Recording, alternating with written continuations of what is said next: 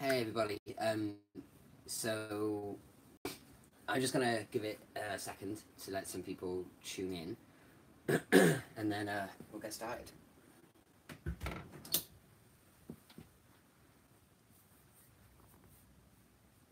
So I just wanted to make this little live update because I haven't actually uploaded anything for 2 months, and I realised that when I did upload my video last, it was basically me saying, "Hey guys, quick update. I'll do a proper one in a week or so," and I never got round to it. Everything's been a bit mental, to be honest. Um, hey Chelsea. So I just wanted to give a quick update in regards to hi Jane, um, the surgery and everything. A lot of you are, you know, the last that I'm aware of. Yeah, the last video I uploaded was basically me saying that I removed the erectile device, and thank you, Riley. And that it was a bit of a bummer, but it had to be done. I had an infection and this, that, and the other. Do you have any tips for getting testosterone at 16 with unsupportive parents? Leo, good question. I literally have no idea, to be honest. Can you speak louder? Sorry, am I really quiet, or maybe the volume's down on your phone? I don't know. So the last thing I said, erectile device was removed, and yes, I was in a lot of agony. I had an infection. The infection lasted 12 weeks in total.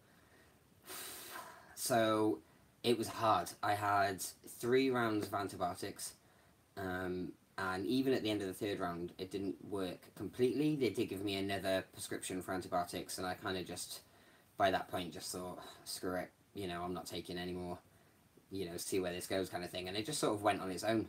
So, as I've said in my last videos, I'm a massive believer in like self-healing and stuff like that, and letting my body fight the infection and whatever else on its own. So, yeah, I just sort of left it to it. And yeah, so yeah, I'm so bad. I stall all the time. I'm so sorry.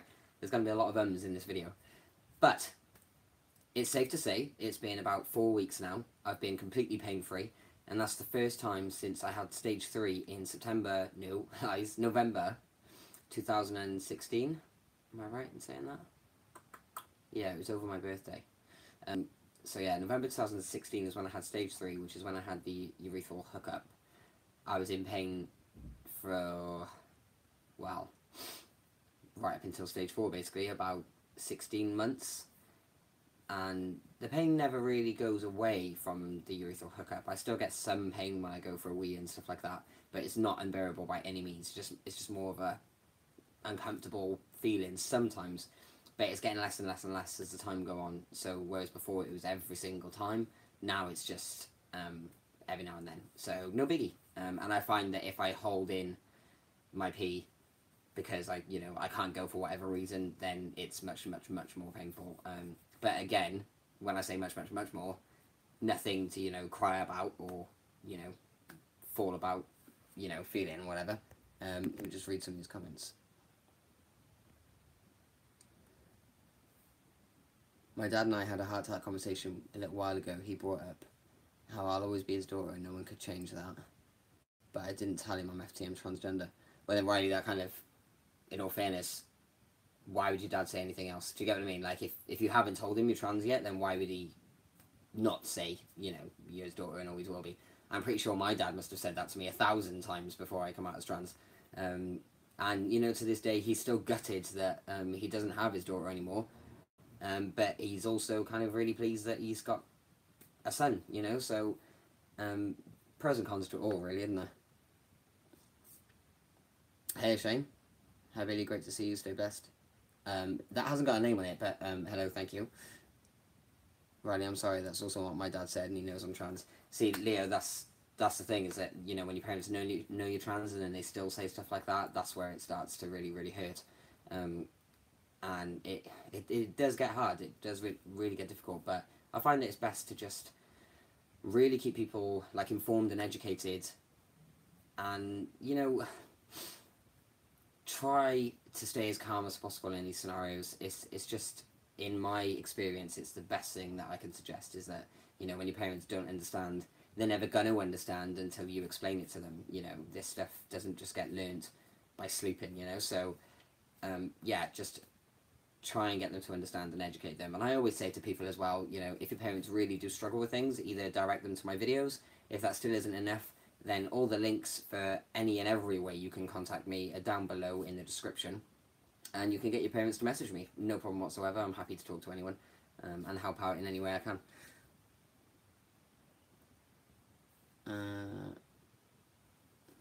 Wait, was it a 12-week infection? It was a 12-week infection, yeah. God, it was a nightmare. So it was 12 weeks, that was including the 6 weeks. No. God, no, it must have been longer than 12 weeks then. Because it was 8 weeks, and then I got it removed, and then it went on for 6 weeks after that. Yeah, so 14 weeks in total. God. Oh, it was so long. Yeah. Oh, God. Do you answer to DMS on Instagram? Yeah, but I gotta admit, my Instagram doesn't like to notify me when I'm getting direct messages. So forgive me if I don't get back to people. I do make an effort to go on there and check. A lot of things go through to like filtered requests and stuff like that. I don't get why. I think Instagram needs to change that really.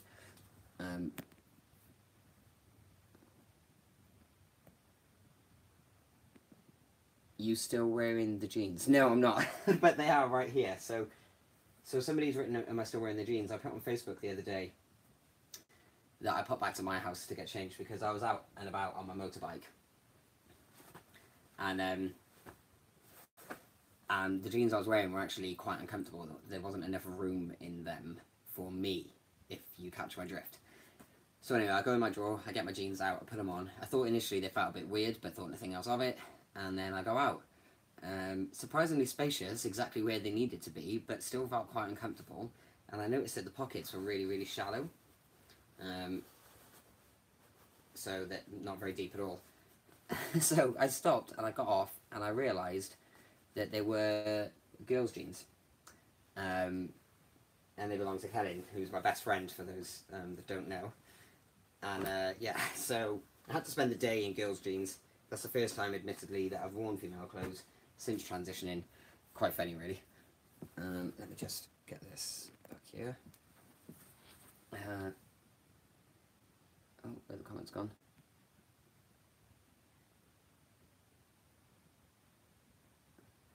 When meeting new people, do you immediately tell them you're trans, specifically someone you'd like to date? I do, actually. It's one of the things I like to get out, usually straight after my name, if I'm totally honest, because for me, it's obviously, it's a big deal. It's a big, big deal. And I wouldn't want to... I mean, I'm not speaking for everyone, and lots of trans people like to do things different ways. Me, personally, I prefer to not feel like I'm lying about myself to somebody. I wouldn't want to be dating somebody, have it going really, really well, and then, you know, a couple weeks or months down the road say, oh, by the way, I'm trans. I feel like that would be a bit betraying, especially if things are going really, really well. I feel like that person that you're planning on being intimate with has got a right to know. So that's just my personal beliefs. I've got nothing to hide. I'm not ashamed of who I am. So yeah, I keep it plain and simple, keep it honest, keep it proud, you know. So yeah, I do personally.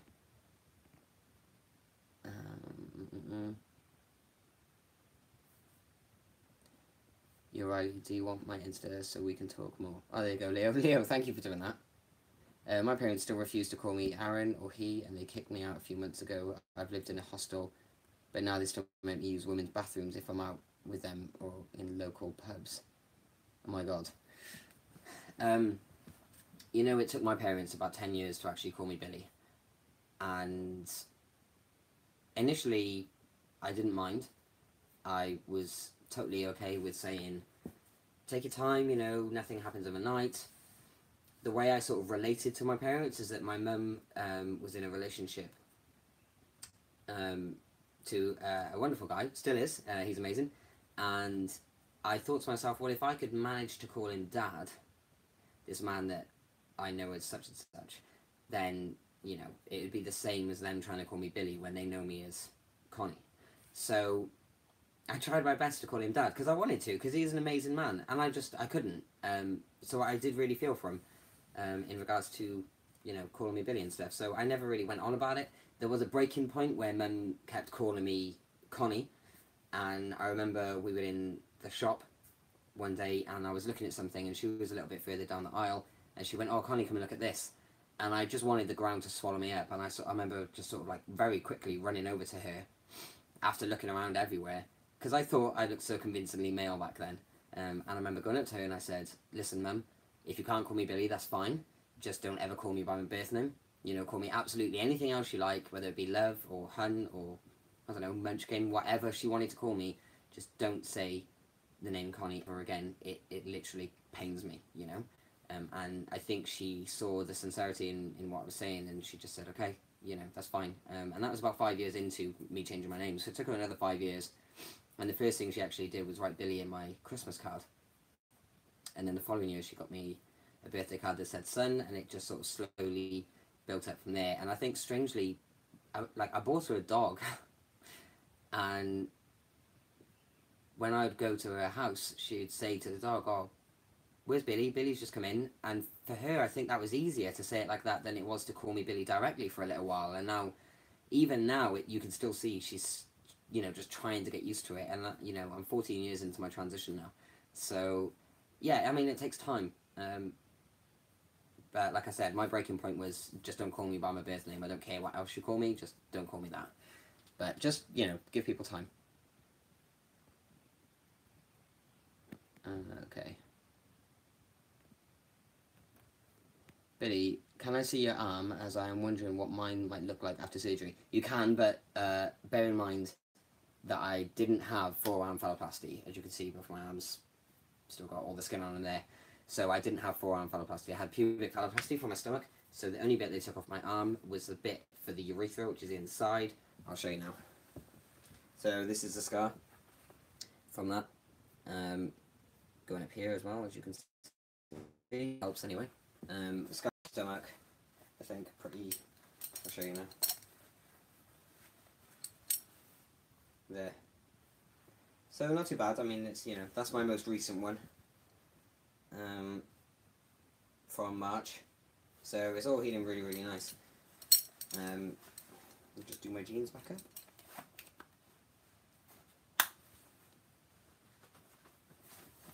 So yeah. Sorry, let me just, these comments are whizzing up.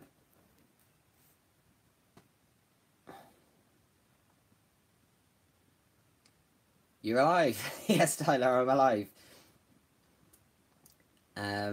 What happened after your last operation? I've sort of covered that in the beginning of this video. Basically, you had the pump removed, and everything's healed really, really nicely. So I can't really complain, to be honest. Have you had penetration sex ever after surgery? If so, how was it orgasm after surgery versus before? I obviously haven't had penetrative sex because total of 6 weeks, and obviously the whole time I was in a lot of pain. So I didn't use it for sex. So I don't know, I can't answer that question. I'm actually not going to get any more surgery now until next year. I've decided against it for 2 reasons, which I'll tell you now. One, I've had an operation nearly every single year since 2014, and I'm kind of over it, if I'm totally honest. Going through surgery takes a lot of mental strength, and obviously physical strength as well. It takes a lot for your body to go through that and recover nicely, and it's just very, very draining, mentally and physically. And I think having that infection after stage 4 for me really put the cherry on the cake. I was so over it by that point. The clinic in London were really eager to reschedule my surgery so that I can have the pump reinserted in 6 months' time. I obviously wasn't, so I've told them time and time again, no, I'm not going to have any surgery till next year.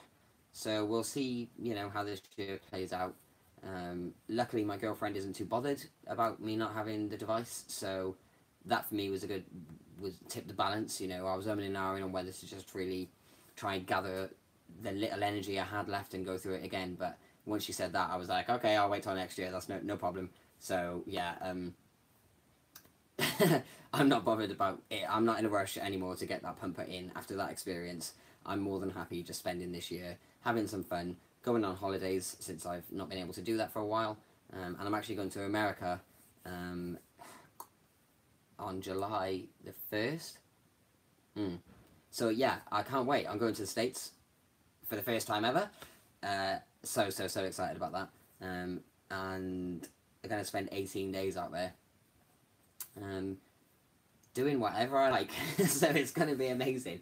So yeah, for that reason, I'm going to stall it all till next year. I just want to live my life for a little while and do things that I want to do. So yeah. I should have put this iPad so far away.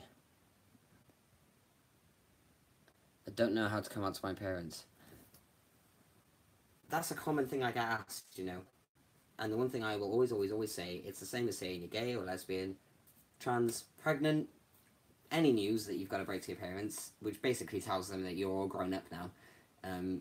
It's easier said than done, I know, but it really is as simple as saying, look, my dad, I'm trans, and this means I was born female, I know, and I'm going to become a male, or it means I'm born male, I'm going to become a female, or anything in between. So it's really as simple as that. And then the best thing I can advise to follow up with is, you know, if you have any questions and you're worried about anything, then, you know, you can ask me, blah, blah, blah. Be sure to do your research so you've got some answers for your parents. If they don't have any answers for your parents, then maybe you can all research it together. I think that's a really good idea. Me and my mum did that after I had my top surgery, and I think then she realised, you know, I was serious about this. We did research together, and I found that, you know, she was going on random websites looking for random things that might help me, and since then she looks for stuff that would stop me going bald. It obviously really worked. So yeah, but learn together, and together you will all form a greater understanding.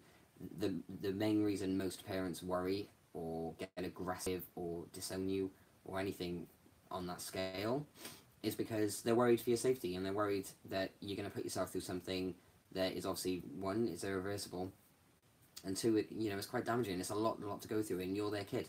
So that's just, you've got to bear in mind. You've got to remember, when you're a kid, I'm not sure how many of you this has happened to, but I know for a fact that I, many a time, just went wandering off through the fields by my house, and I'd be gone for hours and hours and hours, and in the meantime, my parents would have called me for tea or something. Obviously, I'm not there, and then they have an absolute heart attack, send the whole street out looking for me, and then I come wandering back like nothing's wrong, and what's the first thing they did? They shout at me. Every single time. They would scream and shout and have an absolute fit about, where were you? Why didn't you tell us? You shouldn't do that. So their first instinct when they were worried to death was to get angry, because they were so worried about where I was and what could have possibly happened to me. So just bear that in mind. It's the same kind of scenario, that when you tell your parents you're trans, a lot of people will just get angry because they just don't understand, and they don't want their baby to go through something that's going to be really harmful. And obviously they want you to be sure. So I just think it's good to have that understanding with them, and education is key. It's just a massive key. So yeah, all in together, I really strongly advise it. Sorry if I rant on a bit too much. Cheers. Try and call me Chop, which is an old nickname. It's having to use the women's in local pubs and when I'm with them. Yeah, that is strange. I mean, I was in that scenario myself a long time ago now, and I just kind of got to the point where I just avoided using toilets full stop, which then would lead to urinary tract infections. It was all a barrel of laughs, really, isn't it? It's just, being trans is quite difficult. But I don't know. I don't want you to do, obviously, what I did and get to the point where you just avoid using them. I don't know if it's worth you speaking to your parents some more and just saying that it really upsets you, or, you know, I don't know really what to suggest in that scenario.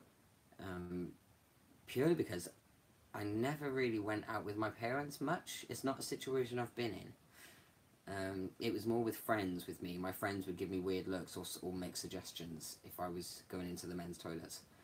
So, yeah, but this was a long time ago when, you know, being trans wasn't really that heard of, especially female to male. So, yeah. I never heard about the surgery you had. Can you explain more about it and what it involves? Leo, so the surgery I had is called pubic phalloplasty. It means the penis is created using skin from the stomach. It leaves the least amount of sensation out of the 3 types of surgery, which is forearm, thigh, and stomach. So it leaves the least amount of feeling in the end result. And obviously, but in my opinion, less visible scarring, which is amazing. I much prefer that. And ultimately, I don't need any sensation in my actual penis to achieve an orgasm, since the orgasm comes from the feeling of the buried clitoris, which is at the base of my penis. So, you know, I don't really know how much well I can explain it. I mean, the surgery, the results I can get, stand to pee, use it for sex, and obviously the image of it. Downside is that I've mentioned this in previous videos, and everybody seems to disagree with me. But the downside is that with pubic phalloplasty, it can be a bit thick. It can end up being a bit thick. And ultimately, when I had the pump removed, Dr. Christopher did say to me, you know, I'm actually quite pleased because it was really, really thick. And, you know, you may not have been able to use it. And I thought, I did think the same thing, but then I've never looked at much penis in my life to have compared it to. So, you know, I didn't say anything. I just sort of got along with it. But it turns out it was actually really, really thick. So that's the only downside I see to pubic phalloplasty. Loads of people freak out about the fact that you don't have sensation. I personally really don't care because, like I said, you don't need it to achieve orgasm. So yeah, whatever. I don't really mind. Okay. Oh, sorry. My foster mum is not calling me Noah, and she's getting me girl stuff, and I don't know what to do. That sounds a lot like someone I know. When I was younger, in my early days of transition, someone in my family kept buying me girls' clothes. At the time, I just kept politely saying, "Oh, thank you very much," and I just put them at the back of my cupboard and carry on wearing what I wanted to wear. I remember them suggesting at one point, "Oh, you know, you haven't worn that nice top that I bought you," and I was like, "Oh yeah, where is that top?" You know, again, it was just a case of time, just waiting for time to pass. With more time that passed, they realised I was never going to wear those clothes, and I think if I remember correctly, there was a point where I just said, "Please stop wasting your money on girls' clothes that I'm never going to wear." It was always underwear as well. It was always underwear in like 90s and stuff, and I was just like, do I look like the type of person that would wear that? It was just so strange. But yeah, so I would just let some time pass, and you know, maybe if it just carries on going on a bit too long, I would just say, look, really, like, have you noticed me wear this stuff? Just make light of this situation. You don't have to have a deep, long conversation about all these things, you know? It's my first coffee today.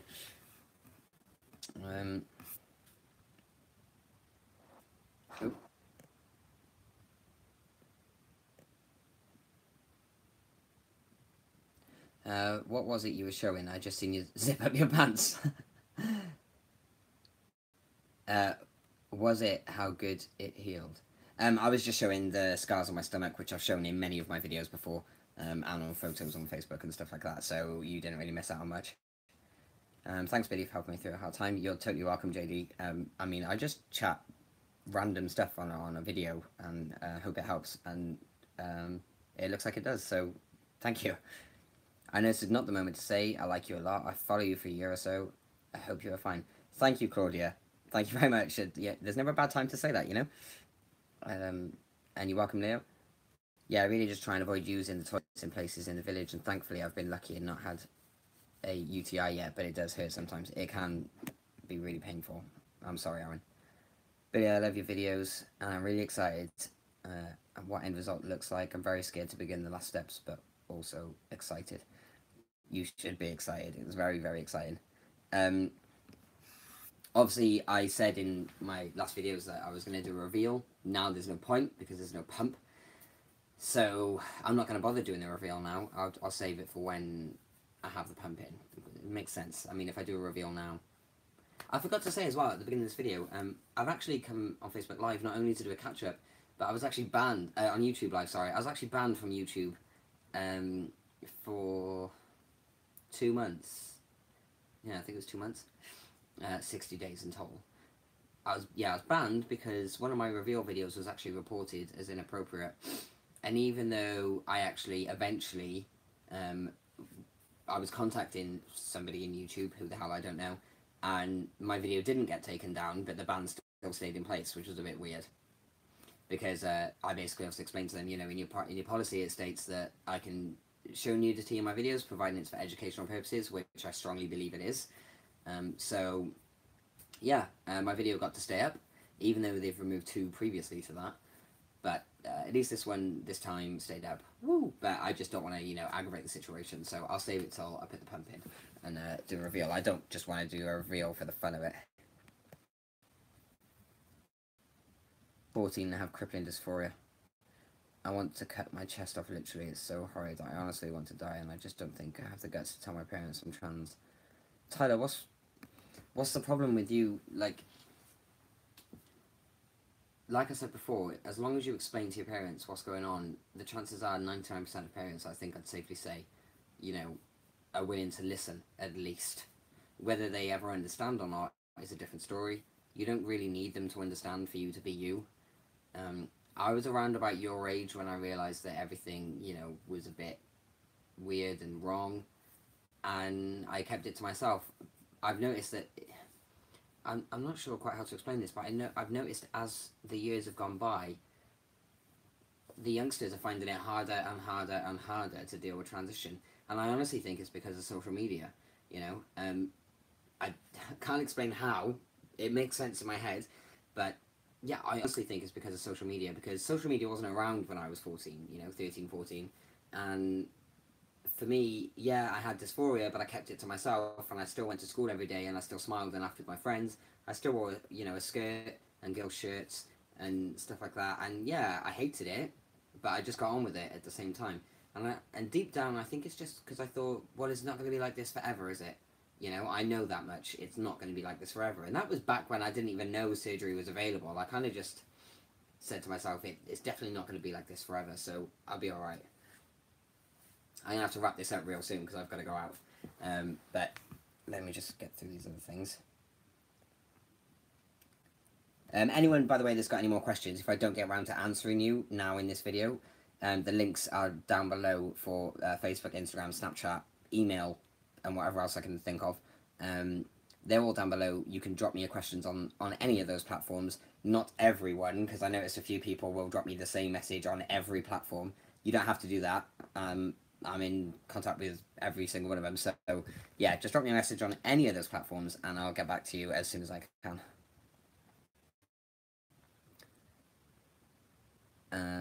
Why do you choose pump over the rod? Do you know? Do you know? I don't even know. Like, I think I don't even know. I think it's just that the pump looked more appealing. And then the surgeon basically said, because of the thickness and the weight of my penis, he said the pump would be more beneficial because the rod, he felt like, would never hold it up properly like it should. So, I mean, I've always been really, like, blasé about everything. I've never really done much research into it. I just listen to what the surgeons say, and I go, well, what do you recommend? And he say, well, I recommend the pump. And I go, okay, we'll have the pump then. The only time I have ever forced something was when I asked him to remove it, and initially he wasn't happy about doing that. He was like, I'd really rather save it. And I said, no, absolutely not. You need to remove it, like, now. So that's the only time I've ever forced an issue. Other than that, I've just been like, yeah, whatever you want to do, don't really mind. So, yeah.